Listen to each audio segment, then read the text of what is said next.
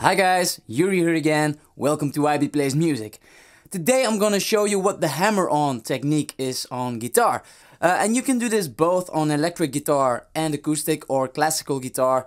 It's actually where you hammer down your string with your left hand without strumming the strings. Often when you see guitar players play really fast, they probably make use of this technique. And probably also in combination with the technique that I'm going to show you next week, which is the plucking of the string that you just hammered on as well. But that's for next week. The hammering of the strings is what you do with the fingers on your left hand.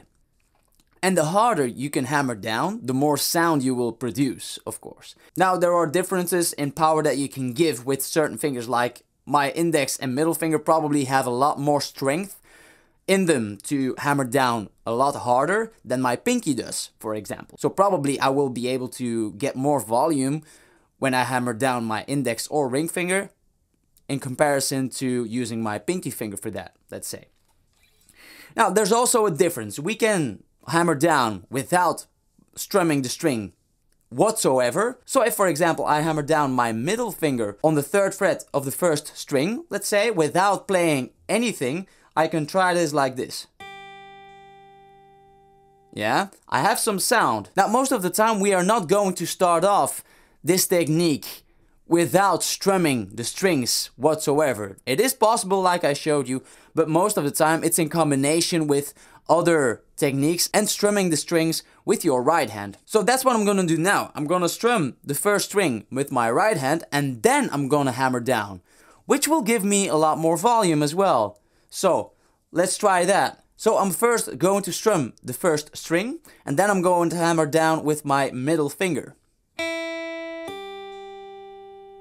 Right, in comparison to not playing the string beforehand, which sounds like this. Or there is the difference in volume.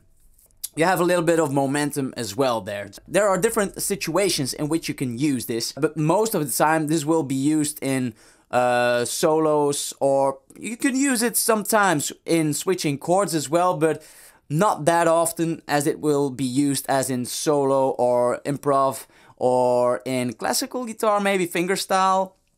As you could see in Alip, for example, he uses this technique quite often as well. It's pretty basic as well, but you can use it in very advanced solos and improv pieces as well. So a great exercise to do, and you have many different options of course, but that's something that I just give with you, and it's what I played in the intro, is where you strum every string on your guitar, and also with every string you hammer down every finger on the next fret. And because we have 4 fingers here to use, technically you could use your thumb as well, but for beginners, let's just keep it with the 4 other fingers. And you might know or not know, but in between most of our strings, there's a 5 fret difference in tone. And because we have 4 fingers, we can go exactly half a tone on each string and go down the whole octave until we reach the top, let's say. The only exception here is from the G to the B string, the 3rd to the 2nd string. There's only a difference of 4 half notes. So starting with the upper string, we can go like this. Then play the 5th string, then the 4th, then the 3rd, in which I'm only going to use my index, middle and ring finger, and then go over to the B string, and then to the E string. Right? Also a quick reminder guys, like we always do with our left hand, when we press the strings it's always just before the fret. Not on the fret, not too far from it, or not too far in front of it, just before, just in front of the fret. So like with hammering down, try to do that as well. Of course this asks for some practice because we hammer down, so we have to give some force to that, which is harder to get precise and very accurate. But like with everything, it gets better with practice, right? So that's basically it when it comes to the hammer-on technique on guitar. And you can get pretty advanced with this, but definitely check out next week's video if it's out, because that technique will quite often be used in combination with the hammer-on technique. Alright, so guys, I hope you learned something again today. Don't forget to subscribe, like, and share the video. Also, don't forget to check out my other tutorial videos. I have reaction videos and music videos for you guys to check out. So thank you very much, and see you guys next time. Bye.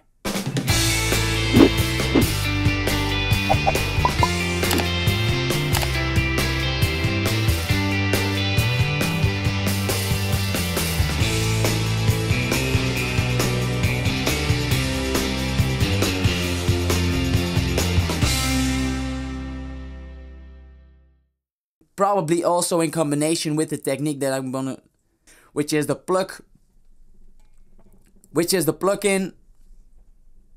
The hammering of the strings is what you do with your.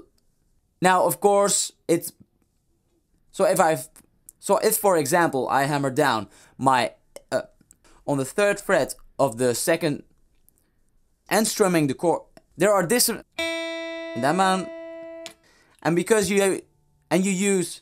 Let's just keep it with the 4, and then go into. So that's basically it when it comes to hammer down. So that's basically it when it comes to hammering down. So that's basically it when it comes to hammering. Hammer time. Go with the like we, because that technique will be quite. Also, don't forget to check out my other tutorial videos. I have